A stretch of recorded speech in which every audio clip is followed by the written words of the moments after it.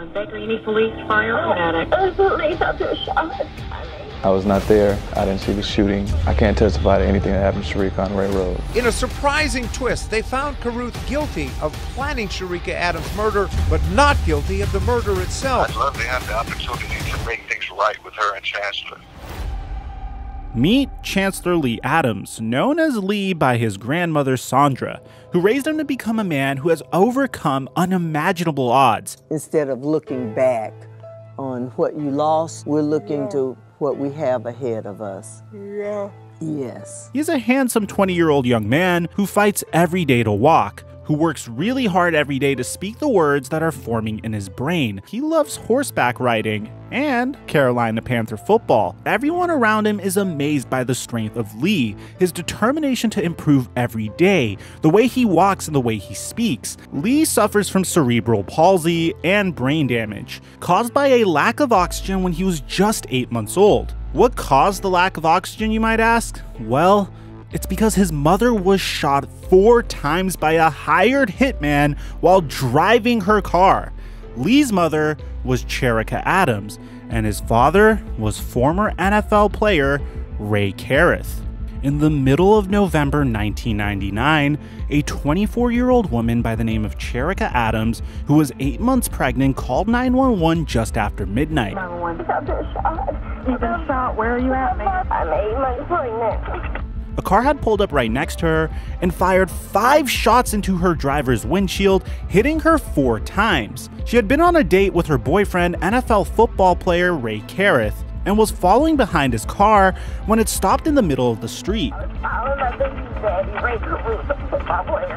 Where's he at? He was in the car in front of me and he slowed down and somebody pulled up beside me and did this. Sherika survived that night and was able to stay alive long enough to deliver a son, premature and with brain damage, and also mustered enough strength to write a note to the police from her hospital bed.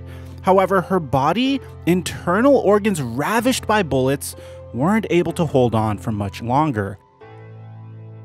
Break!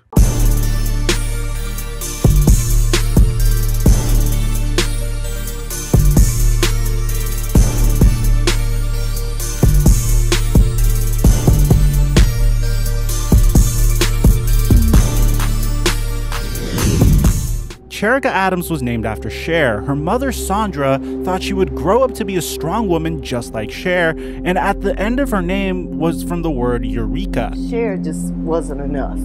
So I said, well, I put the two together. So it was Sherika. Sandra had Sherika in the summer before her senior year in a small town about 40 miles west of Charlotte, North Carolina. Sherika was petite, gorgeous, and wanted to be famous. She modeled as a teenager and started college but dropped out halfway to pursue a career in real estate. Rae Carruth was born in Sacramento, California, a typical sports-loving kid. During preschool, when asked to draw a picture of what he wanted to be when he grew up, he sketched a person between 2 goalposts with his hands held above his head, motioning the touchdown signal. Rae Carruth had always wanted to play football. He attended Valley High School and excelled on the football field, but struggled academically. His mother pushed him hard to keep his grades up and to always be an inquisitive person, and Rae was good enough on the field and in the classroom to earn a scholarship to the University of Colorado to play wide receiver.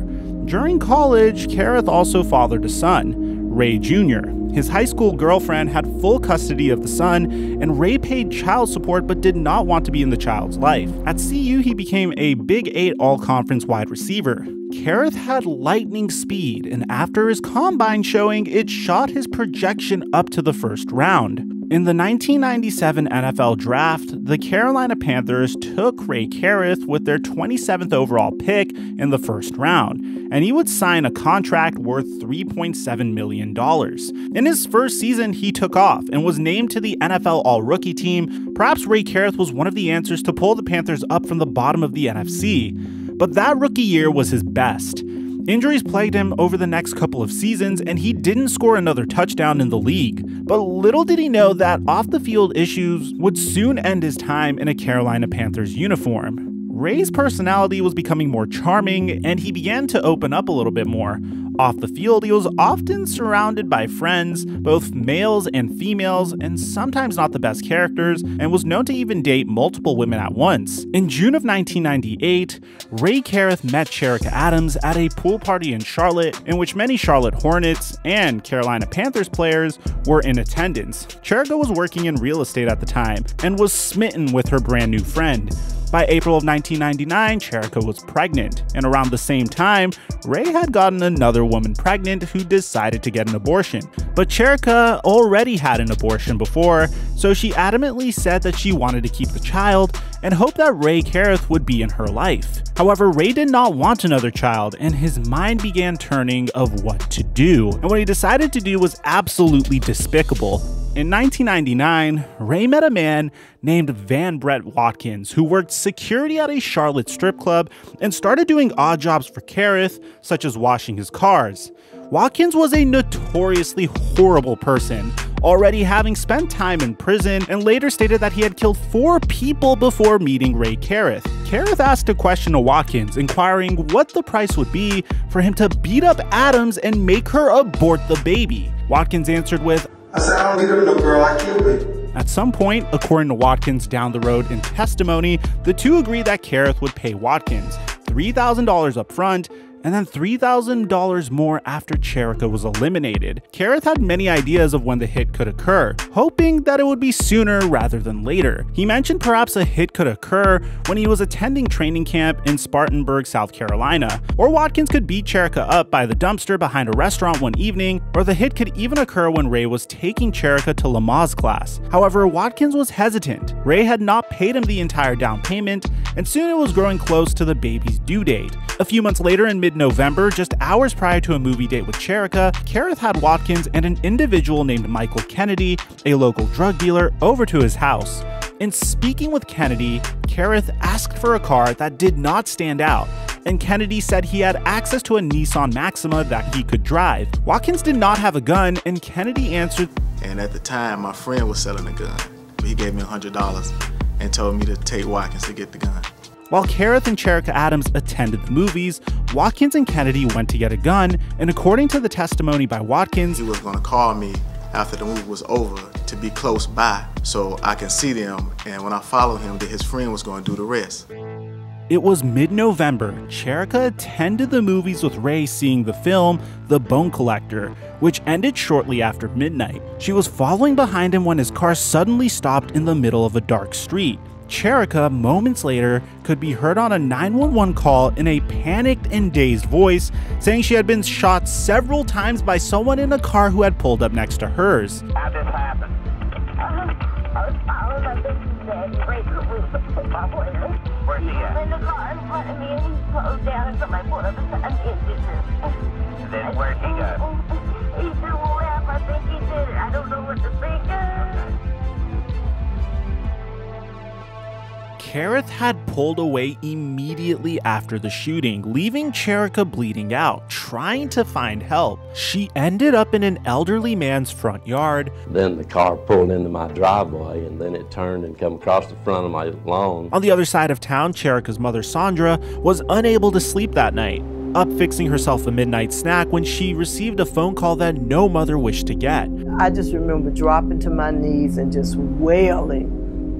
Just, God, just please don't let my baby die. Her daughter was fighting for her life in the hospital after a murder attempt. Once arriving at the hospital, Sherika was immediately given a C-section to remove the premature baby, a boy who had been without oxygen or blood for a dangerous amount of time. After the emergency delivery, the doctors found that many of Sherika's internal organs suffered severe damage due to the 4 gunshots that entered her body. Miraculously, the baby was alive, but it was too early to tell if he would survive. After Sherika's family arrived at the hospital, Rae Carruth arrived as well, but oddly with another woman acting as if he had not been with Sherika earlier that night. Sherika, although intubated, was able to write an account of the shooting, saying that Rae was indeed in the car ahead of hers and stopped, thus blocking her car when another car pulled up to hers and shot her through the driver's window. However, that conversation would be her last with authorities, as her health was fading fast. Thus, the doctors decided to put her in a medically induced coma. The police immediately began an investigation investigation surrounding Carruth, going through his phone records and noticing that he had been talking to Sherika on the phone that night. He switched over to another call with Kennedy and then back again. Then there was another number that showed up repeatedly in the months before, a number that went into a shady motel switchboard, the hotel in which Watkins often stayed. Meanwhile, Chancellor Lee was the premature baby and he was doing well, taking a bottle, and although it was too early to tell how serious the neurological issues were, it was looking like he would definitely pull through. Rae was arrested but shortly made bail. Others who were arrested were Michael Eugene Kennedy, who was thought to have rented and driven the car that the shooting came from. William Edwards Van Brett Watkins was also arrested, and he was believed to be the individual who had pulled the trigger. A third person, Stanley Abraham, was arrested as he was believed to be a passenger in the car. It was now mid-December and Sherika was being kept alive solely via life support. Her mother, Sandra, decided it was time to say goodbye. I had so much peace about making the decision to take Sherika off of life support because she was existing, she was not living. The case officially became a murder investigation as Sherika Adams on December 14, 1999 was pronounced dead. Rae, who had been out on bond, would now be pursued by police as Sherika passing away made for much more serious charges. Rae was known to flee when things got difficult, and this was one of those situations. A woman by the name of Wendy Cole owned a hair salon in Charlotte, but was going to drive to California to attend school, which was also where Rae Carruth grew up. Rae convinced Wendy to help him flee. Late the same night that Adams had passed away, Rae Carruth curled up in the trunk of Wendy Cole's Toyota Camry, heading west on Interstate 40. It was now a federal manhunt. Carruth's mother, fearing for his life, told authorities that he might be in Tennessee, and he was. He was in the parking lot of a Best Western hotel near Jackson, where Cole had recently checked in. While being questioned, Cole motioned her eyes to the car keys on the table in the hotel room, which sparked investigators to check the trunk of the car. There was NFL player Rae Carruth in the fetal position.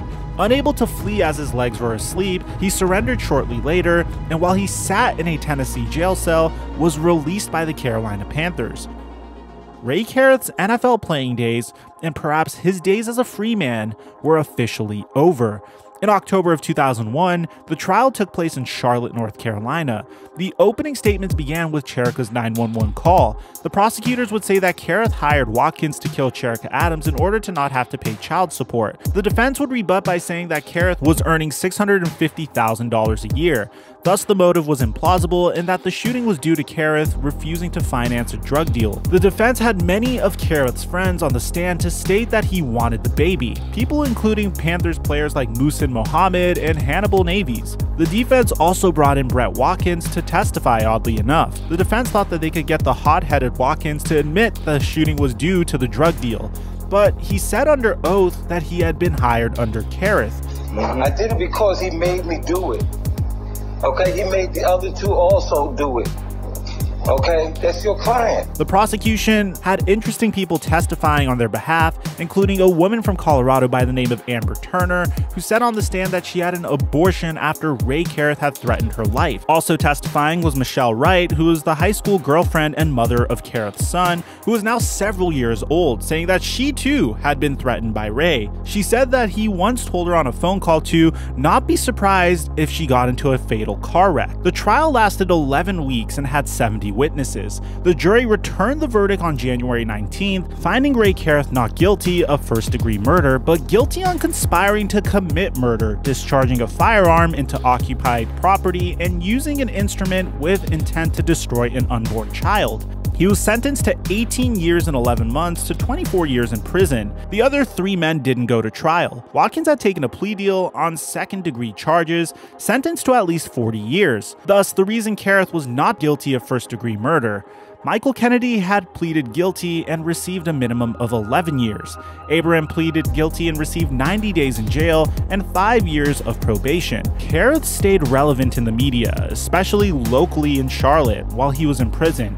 He wrote lengthy letters to the Charlotte Observer, at one time demanding custody, and conducted a nationally televised interview in which he explained the murder from his take. I was not there. I didn't see the shooting. I didn't hear any shots. I can't testify to anything that happened to Sherika on Rae Road. When Leslie Bogosian of CNN asked Carruth about him associating with the men who killed Sherika, the first words that he spoke was, "I feel guilty about none of it." Carruth at first was determined to shorten his sentence. He appealed numerous times but was unsuccessful. He was found liable for the wrongful death of Sherika Adams in 2004, where he was ordered to pay Sandra $5.8 million, but he had little or no money left at that time. Former collegiate football star, first-round NFL selection Rae Carruth, spent 19 years in prison and was considered an inmate with continuous good behavior and worked as a barber while he was behind bars. He was released on October 22, 2018, and he registered to spend his post-prison life in Pennsylvania. Rae Carruth ceased pursuing custody of his son, Lee, right before his release. Writing in a letter to the Charlotte Observer, he said, "I promised to let them be, which I now see is in everyone's best interests." Chancellor Lee was very aware what his father did, saying it was a bad thing. Lee is also aware that his father spent a significant time in prison. Lee did mention in an interview that his favorite place was Colorado, where his father went to college. Sandra is determined to raise Lee as long as she can and is insistent that Rae will never get custody, but is undecided on whether Lee should ever meet his father.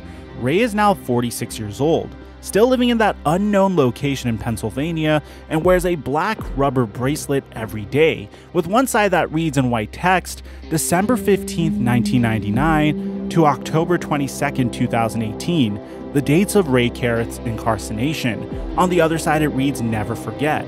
Carruth texted the Charlotte Observer and said that it simply reminds me not to take my freedom for granted, to make the most of the second chance that I had been given, and that no matter how bad things get for me out there, it will never be as bad as those 18 years and 11 months. He went on to say in an email to the same reporter, "My only desire is for true forgiveness and a genuine opportunity to be a part of my son's life. And out of respect for Miss Adams and her feelings towards me, I have no plans of ever trying to force my way in. I'm going to be patient and give her the space she rightfully deserves.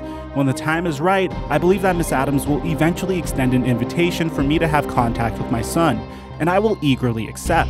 Scott Fowler spoke to Sandra Adams after he received that email and told Fowler that she had long forgave Carruth for what he did, but she had not forgotten. And as time draws closer, she wonders if Carruth really understands the hurt he had caused her family. Recently, Lee Adams received a check for several $1,000s, which in a note enclosed said it was the first of many payments that was due to him. The note was signed, Rae Carruth.